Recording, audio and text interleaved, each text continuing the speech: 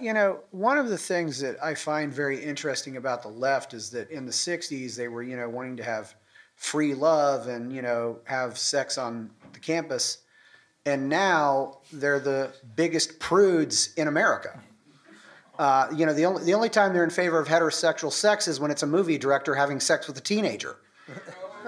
I mean, what happened there? And, I really think that in about 20, 30 years, men are just going to snap and get so fed up with all this crap because, there was a guy in England who was arrested because he was a widower and he was traveling with his teenage, or he wasn't arrested, but they called the police because he was a widower and had his teenage daughter with him because they thought he was, doing something inappropriate.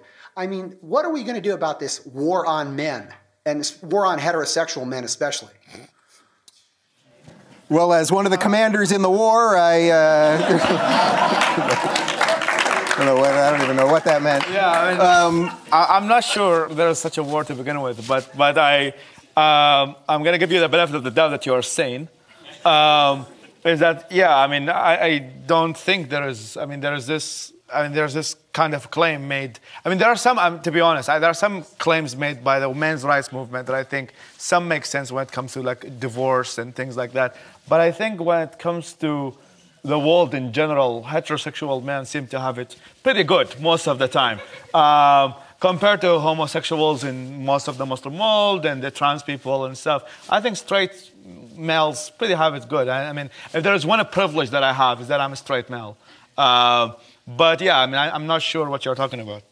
I would say societies too, they have enough people to reproduce, which is not the case in all these feminist societies.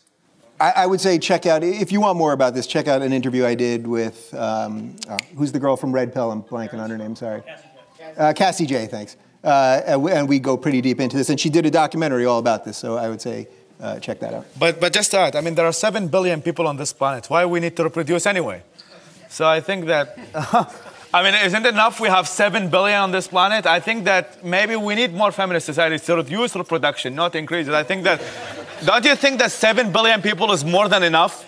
Like, just imagine this. And half of them are probably idiots. So, like, what the hell? Like, the less we reproduce, the